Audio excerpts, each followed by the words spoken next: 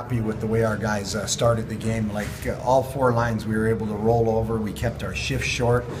We had great possession. Our shot totals were climbing. It was really good. And what was important is it took a lot of the puck away from the special players that the Sioux have, which is a big win for us. So we were able to grind them out, funnel pucks to the net over that first period, especially, and gave us a little bit of momentum, obviously, coming out of it.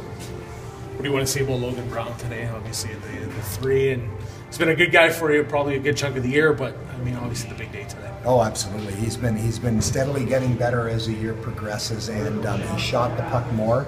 He's starting to go to the front of the net, and you saw all those goals that were being scored, just shots from different angles, going on a tip. You know, when the puck went to the point, he went to the front, and you know, he's plays heavy minutes.